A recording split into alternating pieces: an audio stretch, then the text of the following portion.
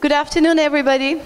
My name is Defne Ayas, and I'm the director of Witterewit. I'm thrilled that all of you are here to listen to Siebe Thissen. I came here via China to Rotterdam, even though I'm from Istanbul. And in China, I started thinking a lot about religion, what's going on in the whole country. Even though we have this perception that it's a completely communist country, just to see all the different competition between different religious tracks, between Chinese Buddhism, Tibetan Buddhism, and of course evangelical Christian presence in the country, I started noticing a lot of parallels also. You know, that I should have been thinking a long time ago about the history of the world. So when I arrived and when I was on my way to Rotterdam, of course, I've been thinking also a lot about the European condition. Siebe Thissen is actually one of the first people I met, thanks to Mariette's introduction at 10th opening. And since then, we've been having quick coffees around the corner and discussing actually some of the topics that could have been interesting for today. So I want to welcome you here and thank you also for agreeing to do this talk. And that's it. Thank you very much.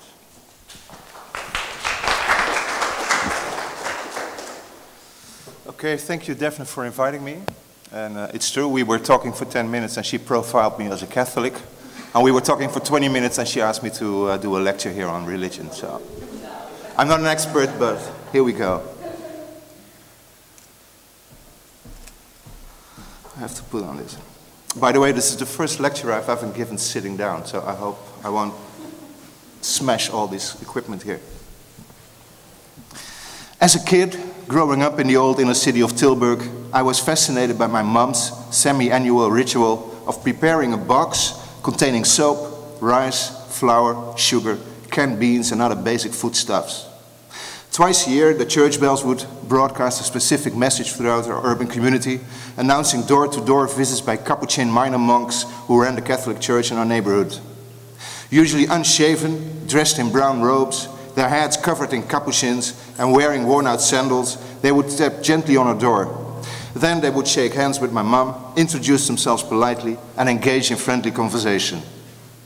Consequently, my mom offered them the box, which these God-loving beggars gratefully accepted in the name of Francis of Assisi. During the 19th century, the southern province of North Brabant developed a two-phase ecclesiastical and cultural Catholicism, a development brilliantly documented by anthropologist Mart Bucks.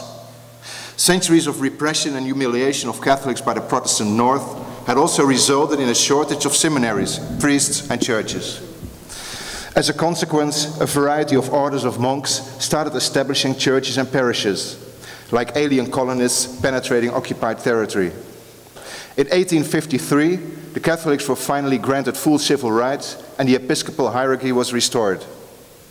By then, the Brabant landscape was already divided in secular and regular parishes. Secular priests were educated at seminaries, obedient to episcopal bishops, the Dutch Archbishop at Utrecht and the Pope of Rome. Regulars were more autonomous, usually indifferent to any bishop or pope, obedient only to their respective monastery order rules. Think of the rules as expressed by Augustinians, Benedictines, Carmelites, Dominicans, Franciscans and Jesuits. My family grew up in Capuchin minor parishes, led by beggar monks, practicing a simple life of praying and devotion, praising human and animal life, and drenched in an eco-spiritual lifestyle, totally devoid of materialism and consumerism. This non-ecclesiastical culture must have infected us, for without remorse and totally at ease, we would make fun of nuns, monks, popes and bishops, tell dirty jokes about them, castigate their hypocrisy, and ridicule celibacy. Why should I take a priest in my confidence, my mother always said. He doesn't know shit about love, sex and marriage. I never heard one priest complain about our blasphemous behavior, nor did our parents or teachers. In 1930, after a heated debate with my grandfather, a northern Protestant of Herrnhuter denomination, a Capuchin succeeded in converting him to Catholicism. Returning home, the family legend goes, my granddad uttered the famous words, "My God, they're right." I'm sure he was joking. However, his pragmatic conversion made him adapt much better to mainstream life and culture in Brabant, requiring a porous flexibility in order to move more smoothly through the public domain.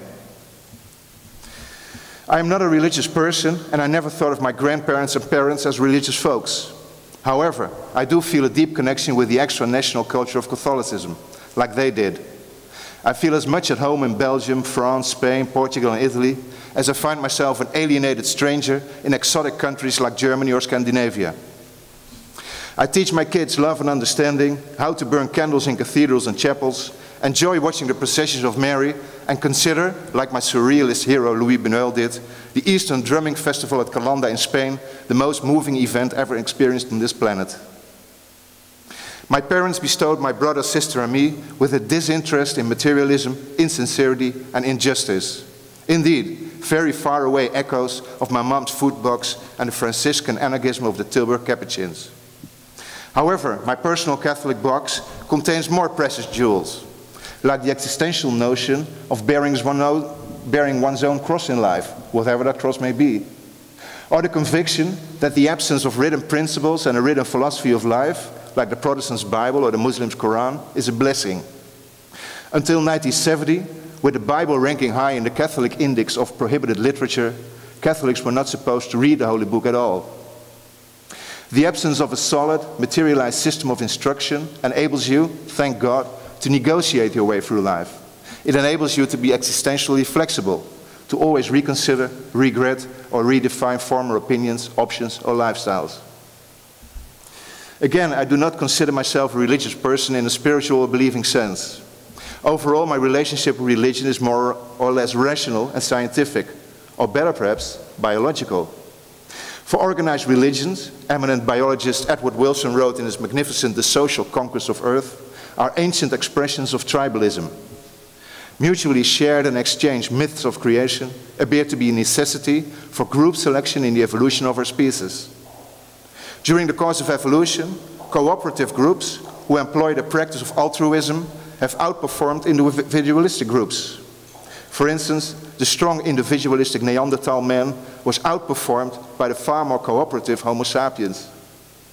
Religion, Wilson wrote, offers the best a tribe has to offer, a committed community that gives heartfelt emotional support and welcomes and forgives. From today's perspective, however, living in a far more complex world than our faraway ancestors did, it is wise openly to question the tribal myths and gods of organized religion, because they are stultifying and divisive, because they encourage ignorance and intolerance. Tribalism won't take us very far in our highly differentiated public domain. So yes, I try to understand and respect religion as a social force in encouraging altruism and cooperation.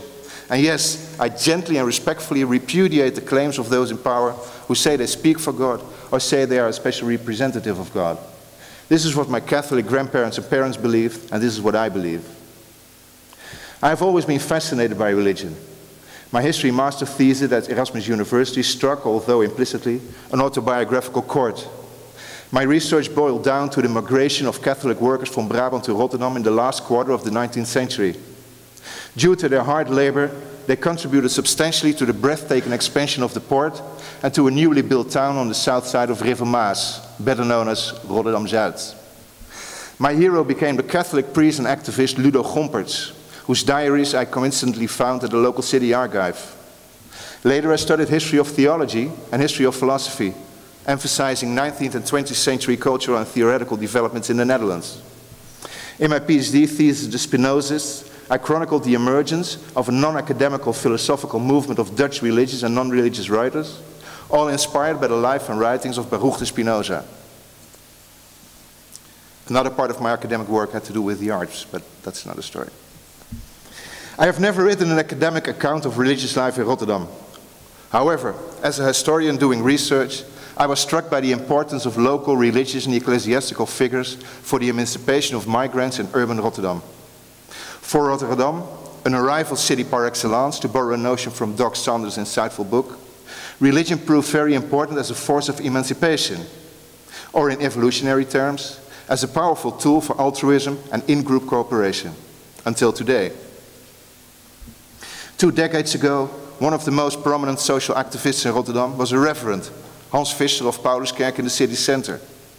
In 1979, Visser was appointed as reverend and transformed his church into a public shelter for the homeless, for drug addicts and prostitutes. His policies and provocations dominated the local and national news for years. He championed for the legislation of drugs and a free prostitution area, for which he even acclaimed global fame and global disgust, depending on your worldview. In 2000, he wrote his PhD thesis, an intellectual and practical account of the ideas of social philosopher Manuel Castells. 1 year later, when Rotterdam became cultural capital of Europe, he hosted an international symposium organized by Erasmus University and the Center of the Arts. Our international guests, among them Sadie Plant, Olu Ogwibe and Paul Miller, seem more interested in his singular reverend and his radical church than in the actual symposium on public art. And take a look at the last decade. Rotterdam has become the city of Pim Fortuyn, the city of Leefbaar Rotterdam, the city in which a substantial part of secular society took up arms against Islam, the religion of many today's new migrants. As a result, Rotterdam has also become the city of Islam, a religious dystopia, frequently mentioned by free thinkers such as Geert Wilders as an example of the cultural decay of Europe. Despite a well-intended series of public debates concerning the values and dangers of Islam in Rotterdam, and organized by the City Council, the conflict between acceptance and repudiation of Islam has not been solved yet.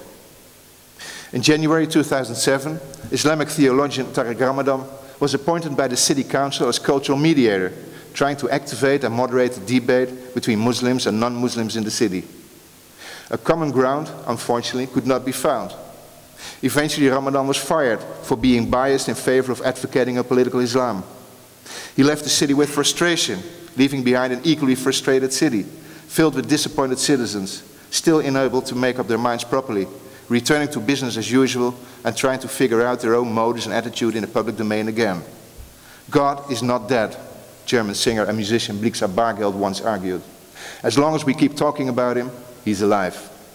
Blixa was right. In Rotterdam, God never left. It is my humble conviction that the Rotterdam battle against religion is not a contemporary phenomenon or an unexpected or coincidental eruption in secular society. I think this battle is crucial for understanding the specific nature of this specific arrival city at River Maas. Today I would like to share some historical episodes with you. History never repeats itself. However, I do think contemporary conflicts over religion are mirrored in earlier stages of Rotterdam's history. It's hot in here.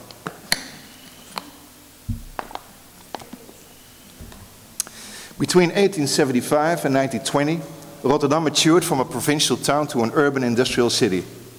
During this period, migration floods doubled the city's population 3 times in a row. It's amazing. Creating dramatic growing pains and social and religious tensions. Many new industrial cities in Europe became more secular. In Rotterdam, however, religious churches and cults started to flourish. In their famous book, The Rise of the Great Work City, De Groei van de Grote Werkstad, 1952, Bouwman en Bouwman outlined the emergence of a fascinating cobweb of cults and sects in Rotterdam. Nowhere in Western Europe, they argue, so many different cults and religions were established. That landscape is still visible today. Living in the village community of Kralingen, I count dozens of mosques, churches and religious institutes only a stone's throw away from my house, including Muslims, Catholics and Christian denominations like Pentecostalism, Jehovah's Witnesses, Mormons, Seventh-day Adventists, but also a variety of Christian Suriname, Chinese and African churches, halls of Rosicrucians, Freemasons and Theosophists, and even 3 Jewish cemeteries. Many 19th century migrants had religious backgrounds. Most of them did not arrive spontaneously. They were recruited by mobile commercial employment agencies, financed by big corporations like port and railway companies. Desperately in need for workers who would never protest against bad working or housing conditions, who would accept any wage, and who would work up to 15 hours a day without complaining, these employment agencies made use of anthropological and sociographical literature about backward areas like the Veluwe or the Langstraat. Its populations, used to poverty, humbleness and semi-feudal traditions, were valued as a perfect army of boerenarbeiders for the new city at River Maas. During post-war time, this type of workers' recruitment, characterized by a systematic focus on specific rural regions, was also exploited in Turkey and Morocco. Whole families and extended families were recruited and transported to the capitalist dystopia of Rotterdam. Local newspapers, during the period of the first migrations, spoke of Rotterdam as Plutopolis, or cash capital. This commercial and systematic recruitment of workers from traditional, rural, religious, and sometimes feudal areas contributed equally to a constant influx of religious ideas and practices. As Bouwman and Bouwman wrote about the first generation of migrants, extreme mobile populations going through various stages of transition are indeed inclined to say farewell to their traditional religious organizations. However, under drastically changed social circumstances, they become hypersensitive to emotional group formation. Conditions at Feyenoord were very poor, and that's a euphemism. Workers from Brabant, often employed as port diggers and polder workers, were initially housed in damp, leaking tents filled with fleas and dirty bacteria. The tents were led by a totalitarian boss whose wife or sister washed their clothes and would cook meals, usually cheap, watery and disgusting potato soup. For these compulsory services, they withheld money from the workers' wages. Later, the workers were housed in wooden sheds. That was the first form of social housing at Feyenoord. The conditions for the railway workers were just as poor. They had to make very long days and sometimes they would fall asleep. If a wagon or train crashed due to a personal mistake, the unlucky worker was arrested and often sentenced in court. Ironically, the main railway company was called the SS, Staatsspoorwegen. Since wages were very low, crime flourished. Robbery, theft and fraud put severe pressures on the local community, but also contributed to a thriving black economy. If Catholic workers wanted to attend Sunday Mass in church, they had to rent small boats in order to row to the other side of the river, to the Catholic parish of Kralingen. But Kralingen soon got disgusted with these new barbarian visitors. Local hit squads conflicted fights over again and forced the Southerners to stay on their own side of the river. Maybe the birth of the so-called Rotterdam South mentality might be situated here. Early descriptions of the new migrant town at Feyenoord, as recorded by Catholic historian Ludovicus Rogier, resemble descriptions of the anarchic and violent villages of Wild West America. In the mid-70s, the first Catholic priest arrived, Ludo Gompertz. He was trained in the bar and prostitute district of poverty-stricken downtown Amsterdam and headed for a new challenge in the ever-expanding world of Dutch capitalism and industrialism. Arriving at the wilderness of Feyenoord, he was shocked. He first built a small wooden church at Rundgestraat, bought a fierce-looking German shepherd dog, and armed himself with a gun. Consequently, he started visiting workers and their family, trying to gain their trust. He would talk, take notes, and started to compile an impressive archive about working and housing conditions, education of children, wages, and spare time activities. In the early 80s, he took his notes to The Hague and started lobbying among politicians. Finally, he succeeded in convincing the parliament that social legislation was necessary. As a result, the first big national labor inquiry was organized, resulting in better conditions for the working classes in Rotterdam. Gompertz, a priest, became the first working class hero at Feyenoord. He was the first one who took up arms against the brutal capitalism of Lodewijk Pincoffs, the famous Jewish investor, project developer and shipping entrepreneur, who later fled to New York, his bags packed with money and leaving behind the bankrupt port of Rotterdam. His disappearance fueled anti-Semitism among Rotterdam elites.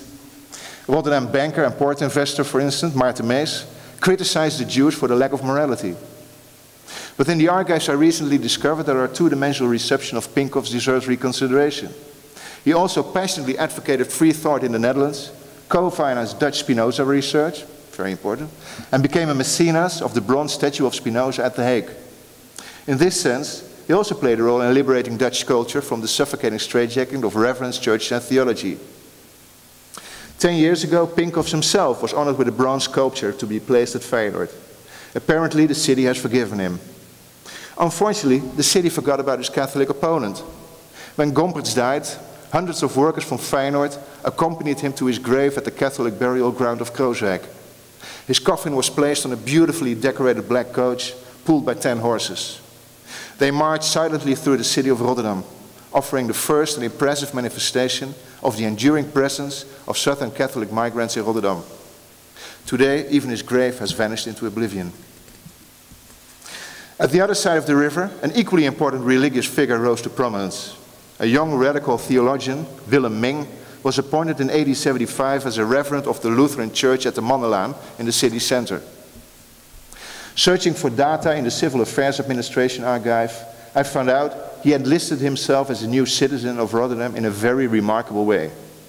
In the records, a civil servant had written, name Willem Meng, profession preacherman, religion none. His Sunday morning sermons were very popular and attracted large crowds. Meng was a gifted and charismatic speaker, a magnificent performer and a restless reader, indulging himself in philosophical and scientific literature. He aimed at liberating his audience from the fear of God. Meng tried to convince his listeners that they had to create a better life on this earth, not in some virtual afterlife. His message was very simple. Free your mind, love life, make friends, read books, and study contemporary ideas. He would stand on his pulpit, his arms spread out, his eyes pointed at the ceiling, shouting, "There is no God. If God exists, let him strike me with lightning now." An arbitrary churchgoer had to keep a close eye on the watch, as Meng would wait 60 seconds for God to punish him for his blasphemous behavior. In total silence and paralyzed by fear, the audience waited for God's wrath, which never arrived. Meanwhile, irritation grew within the church administration board, and finally the godless and blasphemous Meng was fired. He found a new place to deliver his speeches at a culture hall called Unity and Consensus, eenheid en overeenstemming, at Scheepmakershaven, not far from here. His reputation had grown immensely over the years, and every Sunday, thousands of men and women, hungry for knowledge and excited by his presence, crowded at the hall. Since there was not enough space inside, many hundreds flocked outside, engaging in heated debates about religion, free thought, and social issues. At Unity and Consensus, Meng lectured about literature, about theater, painting, philosophy, ethics, and socialism. He gradually turned into a full-blown ethical anarchist, becoming a kind of secular messiah, similar to the status anarchist Ferdinand Domela Nieuwhuis was achieving in Amsterdam. Rotterdam got nervous, very nervous.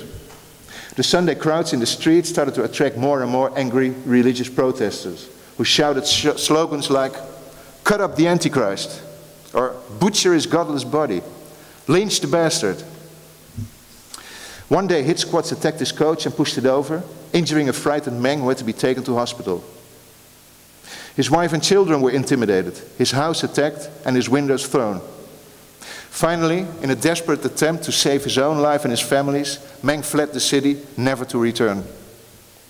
After his leave to Broek in Waterland, near Amsterdam, he started an anarchist magazine, Light and Truth, Licht en Waarheid, which evolved within 3 years into the first theosophical magazine in the Netherlands.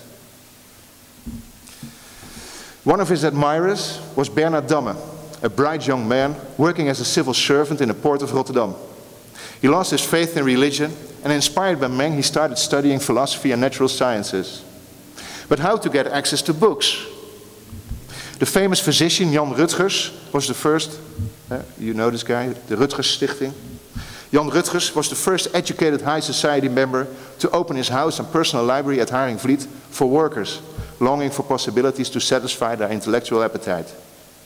In 1909, this library function was taken over by the newly found Our House, Ons Huis, at Gouvernestraat, today better known as Lantaarnvenster. Our House, financed by shipping entrepreneur Arie van Beekem, appointed Anne de Koe as its first director. De Koe was a Christian anarchist and an admirer of the pacifist lifestyle of Tolstoy. Through self-study, Bernard Damme reached the conclusion. He too had to become an anarchist and a philosopher. Or better, an anarchist philosopher. No, a stand-up philosopher. Bringing philosophical ideas from the libraries to the working classes by giving lectures in cantinas, union halls, and political venues. He also started publishing a series of books on Spinoza, Erasmus, the Greek philosophers, Hendrik Ibsen, Multatuli, Domela Nieuwhuis, and on subjects like monism, philosophical materialism, and scepticism. His books, written very clearly and sold very cheaply in respectable editions in order to reach the working masses, aimed at freeing yourself from religious constraints, at the pride of becoming an autodidact, at a do-it-yourself culture. Yes, all ingredients so typical for Rotterdam's mentality to become. In his house at Lambertenstraat in Kralingen, Damme also edited the Rotterdam edition of Anarchist, a very popular weekly for the homeless, the godless and the stateless, as its subtitle read.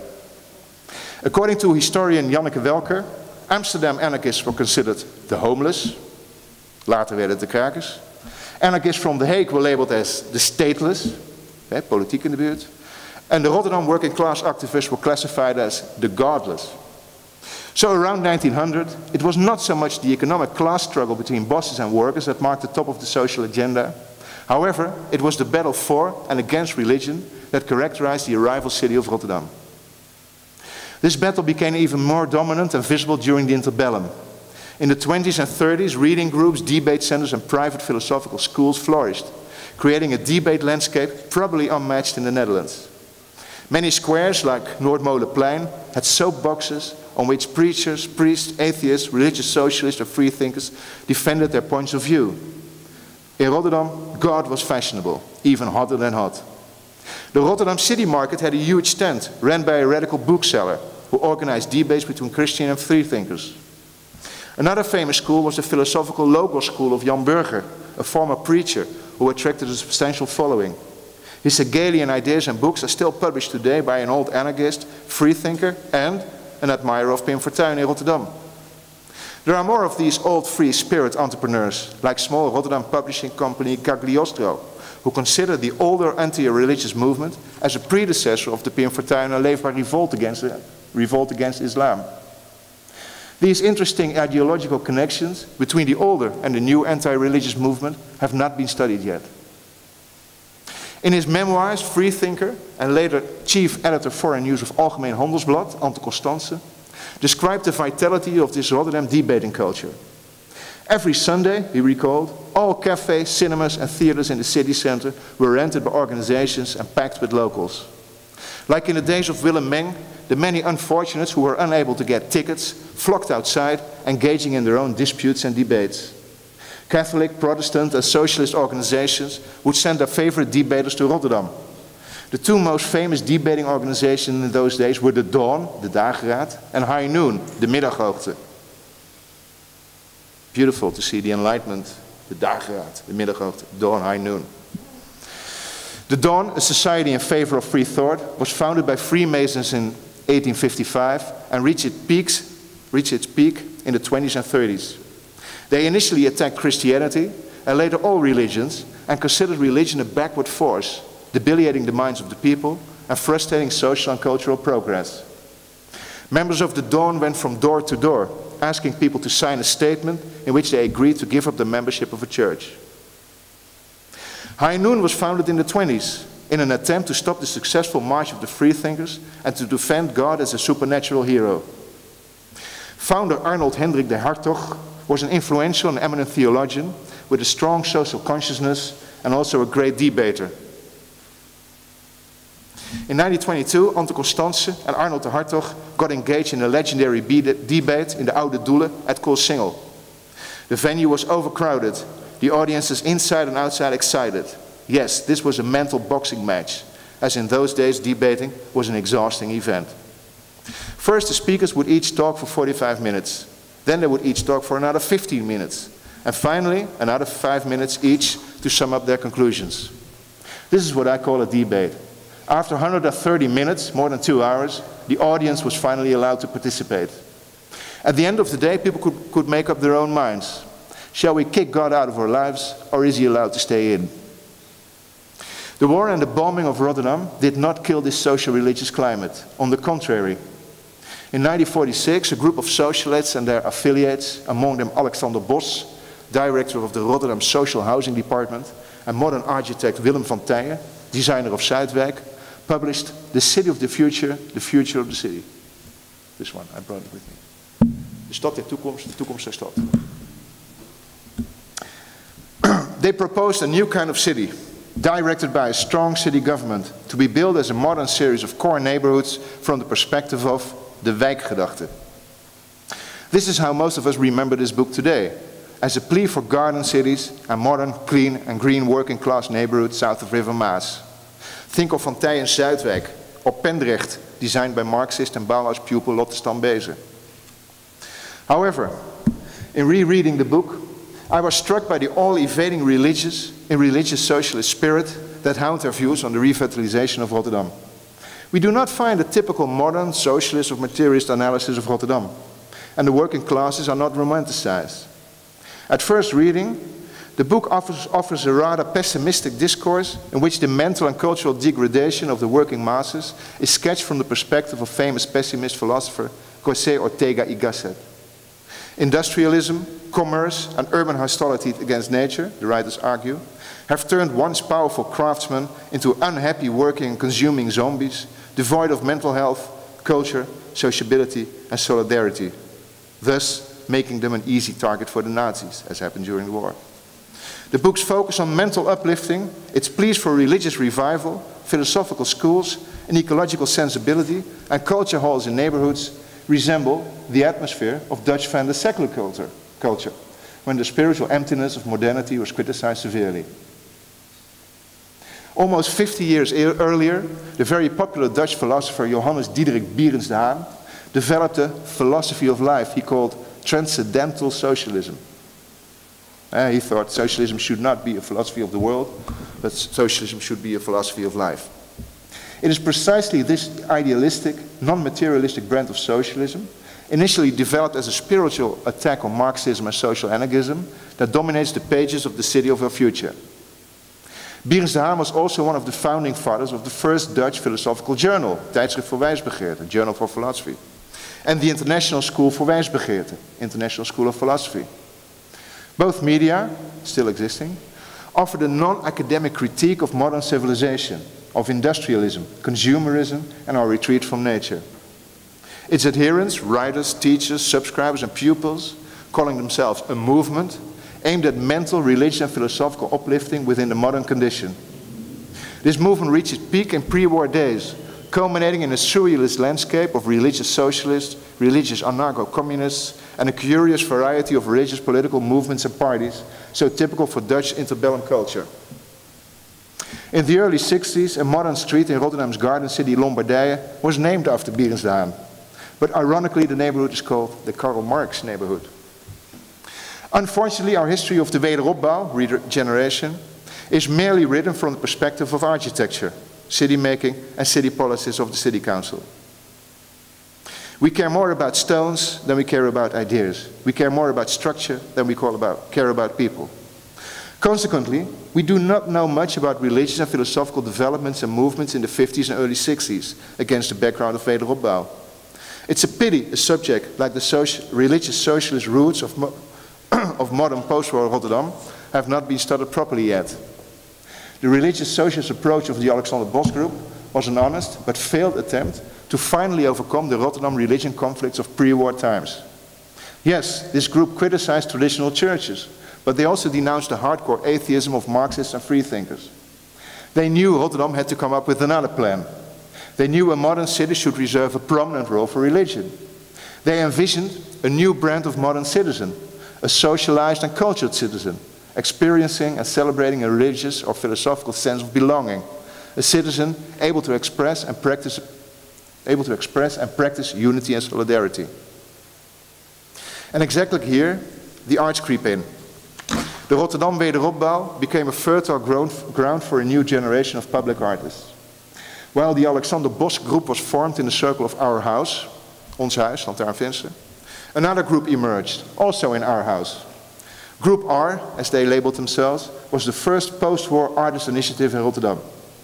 They denounced pre-war traditionalism, including religious and ecclesiastical traditionalism. However, they also denounced the avant-garde and political radicalism. A new approach needed to be exploited. The central figure of this group was Louis van Rode.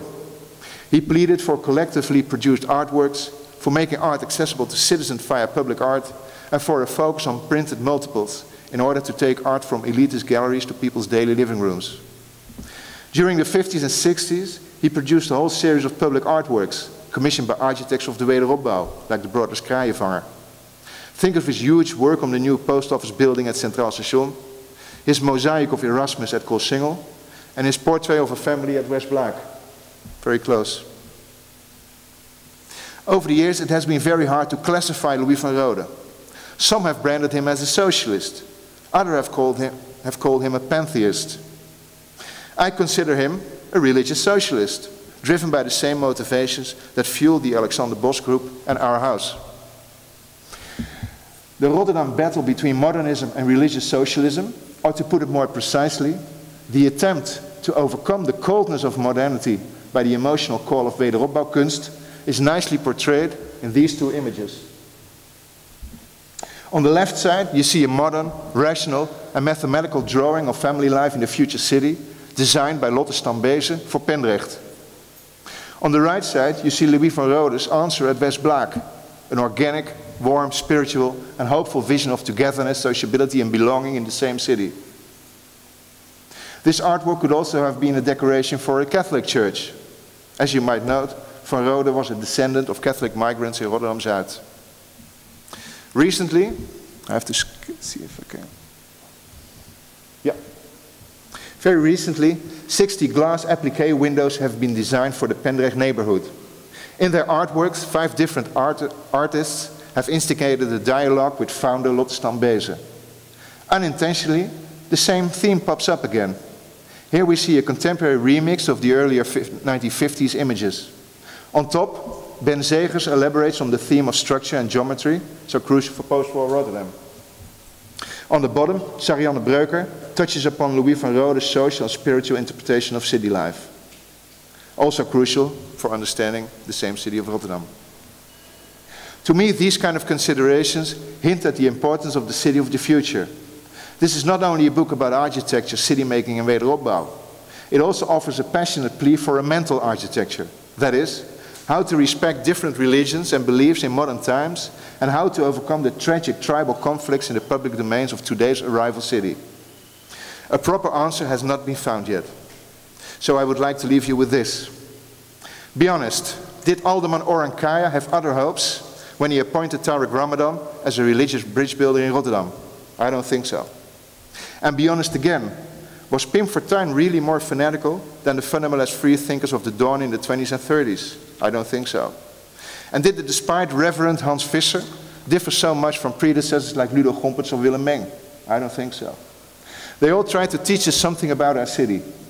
Rotterdam is a young and restless city, a becoming of age city, trapped in its own nervous and often emotionally disturbed adolescence, pulled and pushed dialectically ahead by the force of migration and religion on one side and the force of fear and repression on the other side. Living and growing up in Rotterdam requires stamina and resilience. If you can't take the heat, get out of the kitchen.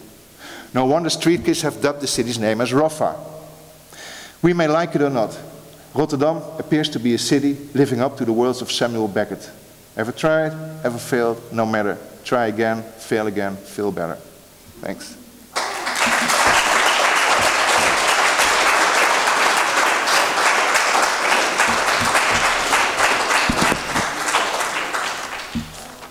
Are there any questions from the public? Anyone wants to?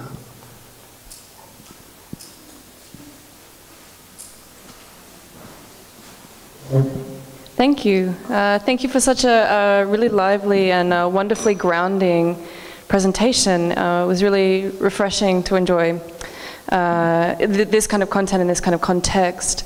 It was also wonderful to hear Rotterdam be referred to as an adolescent city, because I'm from Australia myself, and a deeply adolescent place. But my question is that I'd love it if you could maybe enter into this moment that you said of the structure of a debate, just because of course, I've been involved with colleagues and friends in some of the conversations about populism and the issues that happened around the cuts to culture and the difficulty in organizing around that and the difficulty in growing strong debates around that within the community. And one thing that my Dutch colleagues often said to me was that they felt that there was a lack of social structures that enabled tough debate that didn't become personal. And so I'm really interested to hear that within this religious context, you say there was a structure for a debating structure. I'm interested to know maybe more about it from your research and what you think happened to that tradition. Thank you. Well, I think that tradition totally got extinct after the war. And it was very lively in Rotterdam. And I've been talking with a lot of historians about it, and we don't really understand why nobody ever wrote a book about it. Because it's really interesting if you read about all these weekends, all these clubs and bars, and all these debates going on everywhere. So maybe it belongs to the pre-television, pre-radio days to be involved in all these kind of discussions. But I think it's really interesting that we have this kind of we had this kind of tradition, and why not pick it up? I mean, there are a lot of debates, like here, you know, there are a lot of debates going on today as well. And, but I think there's also something else, and that's the other what I was trying to point at, that it also led to a lot of people to believe that debating is not enough. We should also try to develop something else, which would, you know, that it is possible to have a public domain in which also individuals can have these kind of debates. So a kind of understanding and respect for religion itself and for all these attitudes, but not as fierce as in pre-war days was existing, because I think the climate was much more hard in the 20s and 30s as it is now. And people say, oh, Geert Wilders, oh, Pim Fortuyn, oh, it's, you know, and I think the climate was really hard. And even if you read in the magazines and the newspapers how, you know, that's why I had some quotes from newspapers from the Willem Meng, lynch the bastard, cut up his, you know, it's very physical and violent. And so I think if people like Willem Meng or Bernard Damme would live in these days, they would say, well, you know, it's a quiet city. It's not that bad. So I'm not saying that it's funny to live in Rotterdam today, but I think it's also it's a kind of I don't know. It's interesting. I haven't thought about it. What happened to it?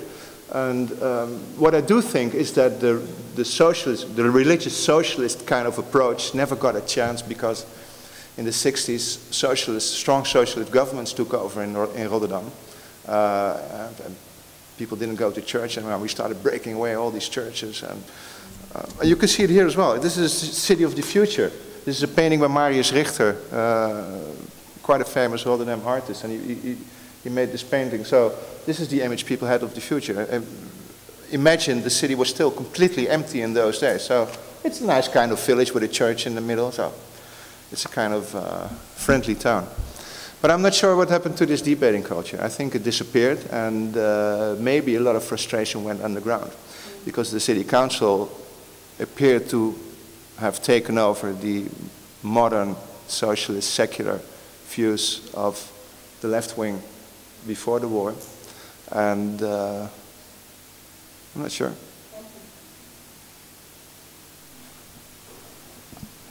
Thanks again for this wonderful talk. I'm just wondering if, to what extent do you think that this Rotterdam context or Rotterdam could actually extend to a European condition? The Rotterdam context with Geert Wilders, Pim Fortuyn, to what extent do you believe it's actually symptomatic of a whole European condition, whether it's, you know, the French or the German or...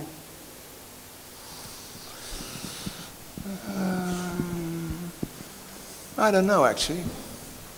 That's a difficult question now. It's a kind of, to get into politics.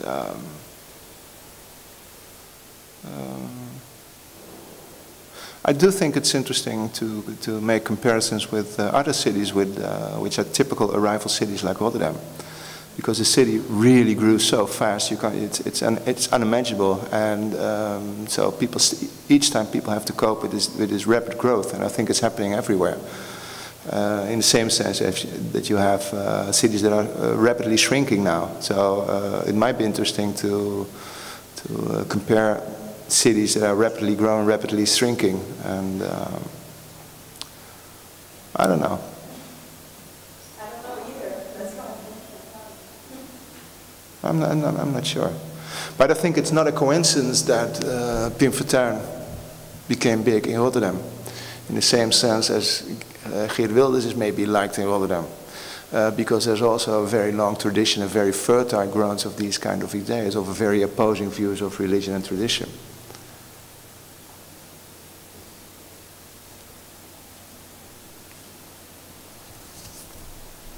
Any more questions?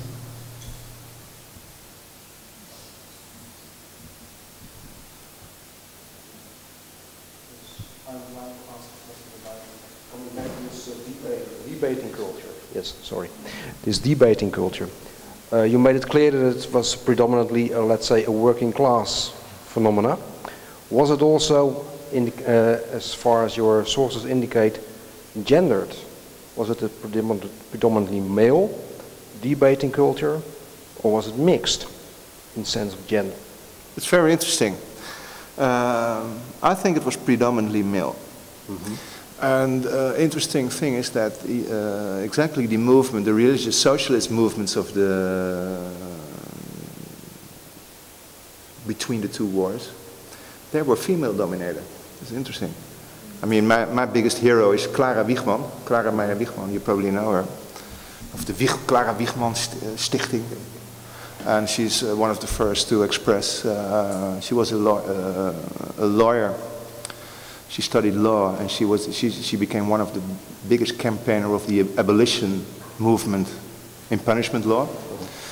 And so there were a lot of women there. And there's still a thing you see at the subscribers to the Journal for Philosophy were a lot of women. And the same goes for the International School for Philosophy in Leusden and Amersfoort, first in Amersfoort, now in Leusden. There were a lot of ladies involved.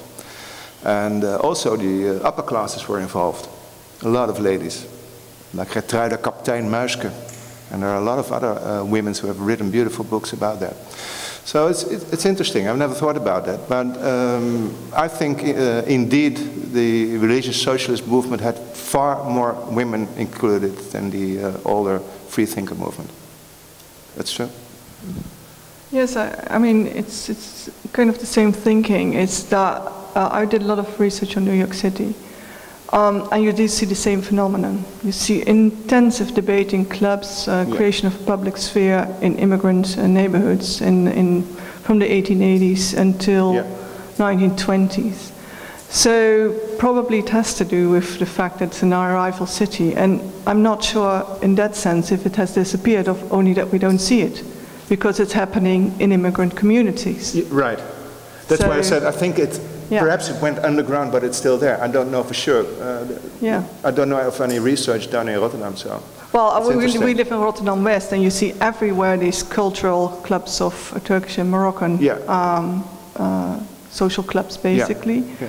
Yeah. It's male again. It's a very absolutely male-dominant public sphere.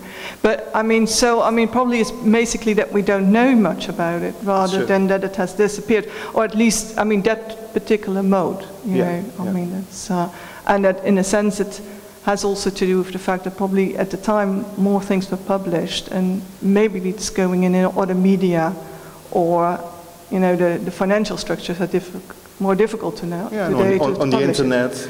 Maybe on the internet, or not printed in the traditional way. So maybe there to see comparisons, and that would be interesting to see it from an international perspective. It's true. Do other cities where you see, you know, in periods of intense migration, see a similar kind of debating culture, where religion always plays a role, because mostly these people come from pretty traditional areas in their home countries. Yeah.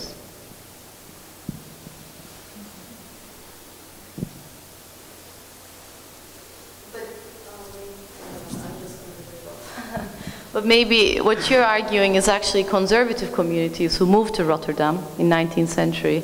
And you actually made the point that the deep secularization that took place in Rotterdam actually probably made some communities even more conservative. Do you feel, I mean, obviously there was an attempt by the city to resolve a cross-pollination or some sort of mutual understanding between different communities in the city, including Islamic communities and so forth.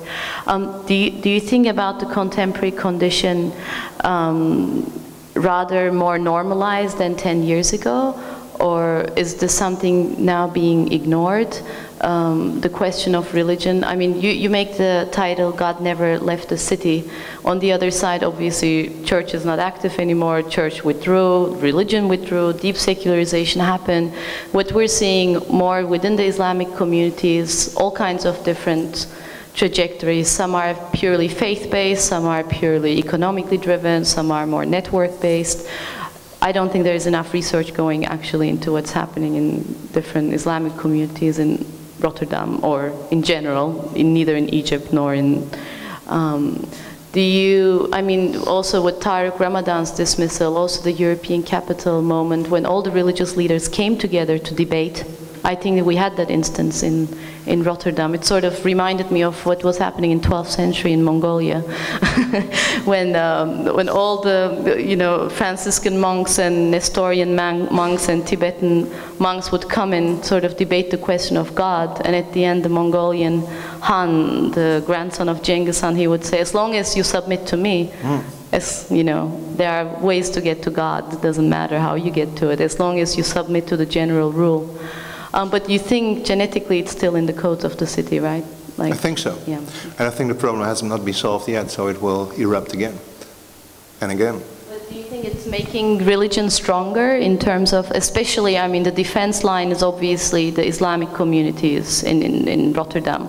Do you think the existence of the rise of the Muslim networks also as an economic force, do you think that is, as it's triggering the defenses, do you think it's making religion stronger again in terms of Christianity I'm talking about? I'm not talking about organized religions, I don't know for that, but I think like Bauman and Bauman said in a book about the first migration wave, the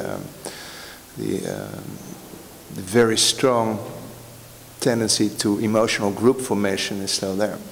And that's interesting. There's this architect, what's his name?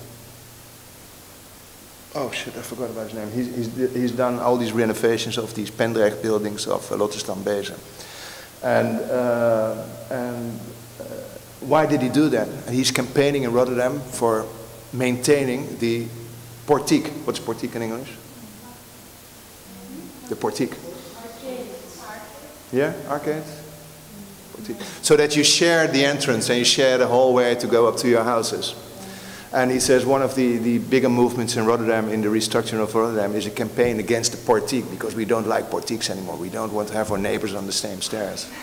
And he says we need the portiek because the portiek is the strongest environment of public debate. That's the place where people, ordinary people, debate about their laundry, about their rubbish, about their dirt, about, you know, being polite and keeping up a door. And if we kill all these public-private spaces, middle grounds in the city, there's nothing left, and people will become harder against each other. So that's what he likes about this old Marxist tradition of Rotterdam-Rotterdam. Yeah? Is that so? I think so. He wrote about it? It's his idea? Interesting. Well, I just know it from the guy who runs all these renovations, and he's a really strong campaigner for all these Marxist neighborhoods because they have all these portiques.